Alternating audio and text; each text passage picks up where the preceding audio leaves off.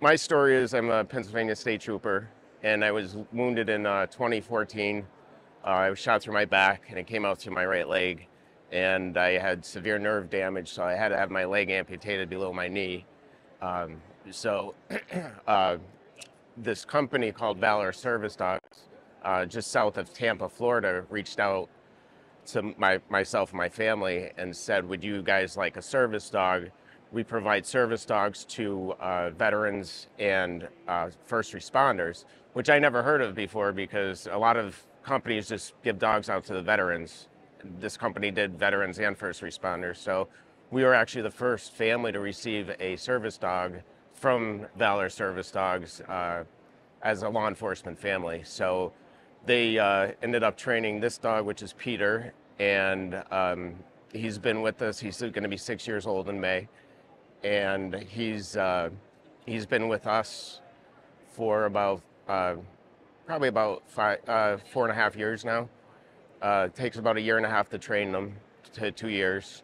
And a little backstory, the husband and wife that own our nonprofit Valor Service Dogs, the husband was wounded overseas in a war, and he's above the knee amputee. And he was taken to Walter Reed Hospital, where he received the service dog from Walter Reed, and his wife was a nurse there. And they both connected and got married, and she said, "This is what I want to do, is raise service dogs and start a nonprofit."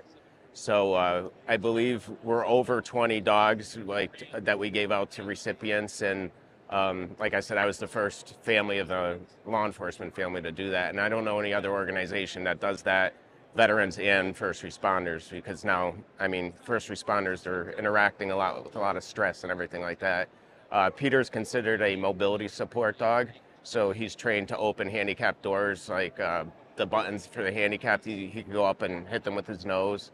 And if I don't have my leg on and I need like a remote or my phone is over on a counter, I could just point to it and say retrieve it, and he'll bring it to me.